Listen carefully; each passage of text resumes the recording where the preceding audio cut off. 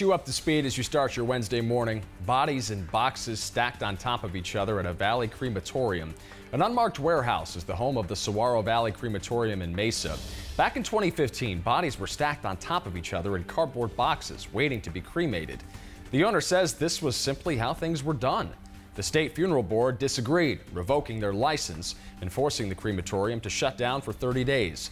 The crematorium does plan to reopen when that suspension is lifted later this month, and the manager contends he will stay in place. The man who deliberately ran over 3 Phoenix police officers with his car at a gas station in 2016 has been sentenced to 35 years in prison.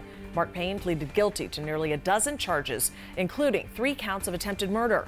The attack left 1 officer with a broken leg, another with a concussion, and a 3rd with minor injuries. We have new details this morning after a Valley man was caught on camera stealing a kitten from the Humane Society. The shelter tells us the man entered the Sunny Slope campus and asked if there were any kittens up for adoption.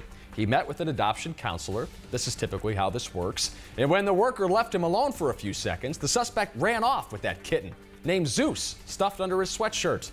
Call police if you recognize this man. Local church leaders are claiming they're being harassed for helping illegal immigrants. Several pastors and the Southern Poverty Law Center have filed a federal lawsuit against the group Patriot Movement AZ. The 32-page lawsuit alleges harassment along with trespassing on private property of local churches.